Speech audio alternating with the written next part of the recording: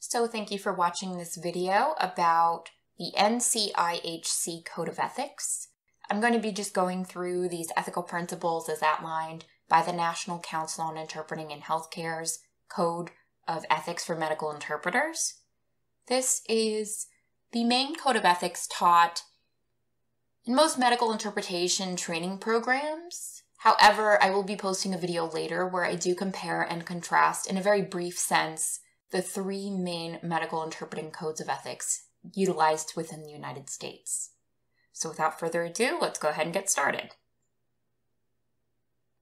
So first, ethical principle, according to the NCIHC, is confidentiality. It states, the interpreter treats as confidential within the treating team all information learned in the performance of the professional duties while observing relevant requirements regarding disclosure. So for this, I really tried to go with just memorable images. I actually had this amazing government teacher in high school who gave us this really simple yet really effective presentation on the Bill of Rights. Big reason why I remember the Bill of Rights is because of that presentation. And a big key to that was using really memorable images. And I thought this picture was perfect. The person handing the key to the other person is the doctor, the patients, whoever shares information about the patient with you, the person on the right with their hands outstretched, as a medical interpreter. While we're doing our jobs, we're entrusted with a lot of sensitive information. Not only is it our legal obligation under HIPAA to protect this information, it's also a matter of trust to treat that information as sacred. Even if a patient tells you something outside of the presence of their doctor, it doesn't mean that you go and you tell the doctor. If you learn of a patient's history from one provider at one facility, it doesn't mean that you have the right or the responsibility to divulge that information to another provider at another facility. In some cases, you may be justified in doing this, but generally sensitive medical information should only be shared on a need-to-know basis. You can't assume that everyone knows everything, not even a patient's parent or spouse. Also, there is such a thing as unintentionally breaking confidentiality without even knowing or meaning to. Talking loudly in a public area about a patient, leaving your interpreting notes behind accidentally in a waiting room. These are both ways that I've seen interpreters unintentionally put their patient's privacy at risk. Next up, we have accuracy. This here is a very rarely seen photo of the spirit of the message. Remember, it's always in the room when you're interpreting, whether you convey it or not. So the ethical principle of accuracy, according to the NCIHC, states, the interpreter strives to render the message accurately, conveying the content and spirit of the original message, taking into consideration its cultural context. So yes, I know this one's kind of silly, but it's memorable, right? Accuracy is all about rendering the message exactly as it is stated, conveying the content and spirit of the original message. So when you hear something in your native language, you know what it means. You know most, if not all, connotations of what's being said. Now, how do you convey that into the target language when you're interpreting? Well, you convey that meaning, that spirit, accurately and completely. This is the cornerstone of interpreting. We don't summarize, we don't add, we don't subtract. We're not mathematicians, we're interpreters. What do all of these rocks have in common? And what do these rocks have in common with ethical principle number 3, impartiality? They're perfectly balanced. This is the essence of NCIHC's third ethical tenet, impartiality. The interpreter strives to maintain impartiality and refrains from counseling, advising, or projecting personal biases or beliefs. You're interpreting. It's not about you. Don't let your biases or personal beliefs play into how you're interpreting or interacting with the folks you're there to interpret for. This includes not being all buddy-buddy with the doctor or buddy-buddy with the patient. Don't make the patient even think you're talking about them with someone else outside of their presence or vice versa. Even if you're not talking about someone behind their back, appearances matter. You could be being impartial. But if it doesn't look that way, well, does it matter? Being an interpreter is like striking a delicate balance. Just like these rocks. You don't want to be too buddy-buddy with the patient or too buddy-buddy with the provider, even if you've worked with that provider or that patient hundreds of times before. And you're also an interpreter. You're not a doctor there to educate the patient on why such and such a medication is better for them, nor a friend there to give them advice on their difficult situation. Doing either of these two things, engaging in these actions, shows you're not being impartial. And it's also kind of, well, it's going to bring me to our next point. Okay, if you're advising, you're being an advisor. If you're counseling, you're being a counselor. If you're giving an opinion, well, you're just sitting over there being in the peanut gallery. If you're not engaging in one of those 4 roles of the medical interpreter, are you really being an interpreter? What are the 4 roles of the medical interpreter? Well, you should know these by now, right? Conduit, clarifier, cultural broker, and advocate. If you're not doing one of those things, you're likely not maintaining boundaries. Sometimes you'll hear this ethical principle referred to as role boundaries. This is the 4th ethical principle of the NCIHC Code of Ethics. And it states, the interpreter maintains the boundaries of the professional role, refraining from personal involvement. So what happens if this person goes in between the yellow and white lines? Well, they could get hit by a car, right? Because they're in the space that's for cars, not for pedestrians. And maybe just off the road where we see this grass here, we have a fence that's surrounding a field of angry cows. What happens if you jump the fence and hop into the cow pasture? Well, you might get attacked by a bunch of angry cows, but that's your fault. You went into a space that was meant for cows, not for humans. Okay, let's be real. That might not happen, but it could. So remember, if you're doing anything outside of those 4 roles of the medical interpreter, you're likely not being an interpreter, point blank. Each of those roles has its own boundaries or limitations. It's your job to stay within them and to know when to switch between those roles. Each of those roles are more involved, and you shouldn't be any more involved than the most involved role, which is, well, the roles of the medical interpreter are generally listed in order. Conduit being the default role of the medical interpreter. Moving on up to clarifier, a little bit more involved. Moving on up to cultural broker, again, a little bit more involved. And then the most involved role of the medical interpreter is advocate. So don't be any more involved than an advocate. And realistically, as we progress in the involvement of those roles, we should be spending less time in them. We're going to spend most of our time, like I said, in the conduit role. So I've had patients ask me for my contact information. I've had patients invite me to birthday parties. I've even had providers ask me if I could bring the patient to their next appointment because they were having transportation problems. No! I live in a major city, but this town is a lot smaller than you'd think. I interpret for a lot of the same patients and the same providers. But no matter how many times I interpret for someone, I don't give them my contact information. I'm always super apologetic and kind when they ask, explaining that it's part of the medical interpreter's code of ethics. Ethical principle number 5, according to the National Council on Interpreting in Healthcare. You've probably heard the phrase, variety is the spice of life. One of the things I love about living in the United States is just how multicultural we are. It makes things so interesting, and if I want to get a little taste of, let's say, Ethiopia, I can go to the neighborhood right next to where my mother-in-law lives and be immersed in a culture different from my own. Part of the NCIHC Code of Ethics is cultural awareness. It states, the interpreter continually strives to develop awareness of her or his own and other, including biomedical cultures, encountered in the performance of their professional duties. Now, a lot of people get confused by that biomedical part. What? Well, medical culture is a thing. One of my favorite examples of this, and this is kind of like a subculture, it's a medical specialty that has some really unique things going on. Sports medicine, which is closely related to physical therapy. When you go to interpret at a sports medicine facility that also provides physical therapy to non-athletes, they have a particular culture that is very much akin to U.S. gym culture, gym rat culture. Lots of bro and bruh, reps, and get swole, and specific jokes and slang that you probably wouldn't find in many other medical settings. Okay, it's kind of an extreme example, but each medical specialty and being in hospitals and clinics in general have some common cultural threads. Being sensitive to that culture and educating yourself about it is part of your ethical responsibility. And you'll note that this says cultures encountered in the performance of the professional duties.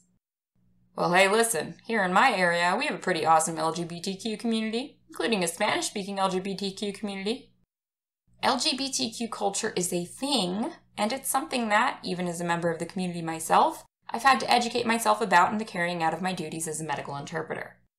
Which is why I created my Facebook group, Queer-Friendly Interpreters and Translators. So yes, you may need to become more educated about your own culture while honoring this ethical principle. There are cultural beliefs about health and treatments that often come into play when interpreting in medical environments. And the only way we can, 1, interpret a message taking into account its cultural context, and 2, be prepared to step into that cultural mediator role is to have a heavy helping of cultural awareness. Ethical principle number 6 is called respect. It's pretty simple. The interpreter treats all parties with respect. So if any of you know anything about Japanese culture at all, no, I'm not a Japanese interpreter, I'm a Spanish interpreter, you know that respect is pretty central to many aspects of it. So bowing is one way the Japanese show respect. And as someone who watches a lot of anime, it was the first thing that came to mind when I thought of an image for this slide. But respect doesn't mean overt, respectful gestures. It also means simple things, like respecting a patient's autonomy. What is autonomy? It's someone's ability to make decisions for themselves. Part of respecting patients is allowing them to, in some cases, advocate for themselves, to ask their own questions, to clarify themselves. I always say as a medical interpreter, there's a fine line between infantilization and empowerment. Infantilization is, well, treating people like they're babies. Like you have to do everything for them. That is not our role as an interpreter. So through our role as an interpreter, we can actually empower patients to make their own decisions. We can help them use their own voice to do things themselves. Now, that's not to say to not step in as an advocate when necessary, but you need to strike a balance. So you've probably seen some movies where it's sort of like a medieval setting and you have knights and kings and queens, and I feel like this is something that always happens in those movies. There's always this situation where like a brave knight steps up and says, "Don't worry, my lady, I will defend your honor," or something like that. So being an advocate is a little bit like that, but way less dramatic. So the ethical principle of advocacy tells us in what instances it's appropriate for us to step into this advocate role. So advocacy states, when the patient's health, well-being, or dignity is at risk, the interpreter may be justified in acting as an advocate. Advocacy is perhaps the most controversial and least understood role and ethical principle in the field of interpreting. So y'all are really lucky because when I was first starting to interpret, I'll be honest, there was some kind of vagueness to what being an advocate was all about, when it was acceptable to be an advocate. I feel like there was a different kind of threshold. Some people would just advocate a lot, unfortunately. And then other people, again, unfortunately, would never advocate, even in some pretty serious situations. Again, it's all about striking a balance. And the NCIHC actually released this amazing document in February of 2021 entitled Interpreter Advocacy in Healthcare Encounters, A Closer Look, to clear up some of the confusion surrounding this role. So the NCIHC Code of Ethics for Interpreters in Healthcare on page 19 says, advocacy is understood as an action taken on behalf of an individual that goes beyond facilitating communication with the intention of supporting good health outcomes. Advocacy must be undertaken only after careful and thoughtful analysis of the situation and if other, less intrusive actions have not resolved the problem. So in this guidance document called Interpreter Advocacy in Healthcare Encounters, A Closer Look, they say that an act of advocacy must meet two conditions. It must, 1, support the interest of the person, and 2, do more than just point out a problem, but also seek to persuade those with the authority to resolve the issue to do so. Advocacy is ideally a collaborative approach, not necessarily a confrontational approach, a collaborative approach. So the NCIHC says that when a patient is facing physical harm, it's usually pretty clear cut and dry when we have to intervene, especially if it's urgent and critical. For instance, if a doctor is about to inject a patient with something we know they're allergic to, we see something, we say something. But if a patient is facing emotional harm or harm to their emotional well-being or dignity, deciding if we should advocate is far more challenging. If a patient in a mental health care setting is crying while answering a provider's question, does that mean that we should advocate for them and encourage the provider to take a step back? We don't have the clinical knowledge to know if this is normal. If it's an expected response that is part of the therapeutic process, we're not qualified to make that decision. And if a provider is being rude, that doesn't necessarily mean that we're justified in acting as an advocate. However, if a provider is being verbally abusive to a patient, that's a little bit different. But we do have to try these less intrusive means to try and resolve the situation. One of my favorite prepackaged phrases is, "This is the interpreter speaking. The interpreter would like to remind all parties that she will interpret everything accurately and completely, no matter the content of the message." This is not advocacy. This is within the conduit role. I'm just informing all parties of my role as a medical interpreter, and of course I would be interpreting this into the patient's language, or whoever the non-English speaker may be. This lets them know, hey, I'm interpreting everything, and they might take a second to think about what they're saying. Many times this resolves the issue of the provider being disrespectful, because it gives them a chance to stop and think about what they're saying. So that's really what advocacy is all about. I highly recommend reading that guidance document on the NCIHC's website. If you go to their Ethics and Standards of Practice page, that document is available to read there. Ethical principle number 8 is professional development. It states the interpreter strives to continually further his or her knowledge and skills. I liked to include Hermione Granger here. Now, before anyone says anything, I'm not a big Harry Potter fan or anything. I am a Ravenclaw, though. But seriously, I firmly believe that part of being an interpreter is dedicating yourself to being a lifelong learner. It's a bit like being a Ravenclaw, and House Ravenclaw values intelligence and learning above all else, along with wit and creativity, to be fair. Part of being a medical interpreter, part of our code of ethics, is to engage in professional development. Our code of ethics mandates that you have a little Hermione Granger inside of you, like it or not. So for those of you who don't know, Hermione Granger always has her nose in books and is always sitting there in class with her hand raised. And yes, I'm absolutely serious when I say I'm not a big Harry Potter fan, I promise. And yes, I do know that Hermione is in House Gryffindor. Cho Chang is a Ravenclaw. And our last ethical principle is professionalism. It states the interpreter must at all times act in a professional and ethical manner. Now, this doesn't mean that you have to show up in a 3-piece suit and tie to interpret for every interpreting assignment. That being said, showing up in jeans and a t-shirt probably isn't a good idea either.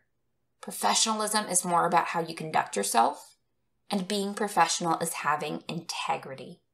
I want you to really think about what that word means, integrity. I feel like we say this word a lot without really understanding its meaning fully. Integrity is being honest. It's having strong moral principles. But in the context of our code of ethics, it's following our code of ethics, which is essentially the agreed upon sort of moral compass for interpreters. Being unprofessional would be doing things like accepting bribes, taking advantage of your relationship with providers, misrepresenting your skills, a whole list of really bad things that I hope none of us ever engage in. Now, key difference here, a lot of folks get the ethical principles of professionalism and professional development mixed up. Professional development, the key word there being development, is all about improving your skills, improving your interpretation skills, improving your customer service skills even, improving your soft skills. If you don't know what soft skills are, I highly encourage you to read up on them. Professionalism is more about how you conduct yourself. So that's it. That's my quick and easy review of the NCIHC Code of Ethics. I really hope that you found this helpful. I'm also going to be publishing, like I said, some videos later, more on the medical interpreting codes of ethics, comparing what I like to call the big three, the main three medical interpreting codes of ethics that are recognized in the United States on a national level.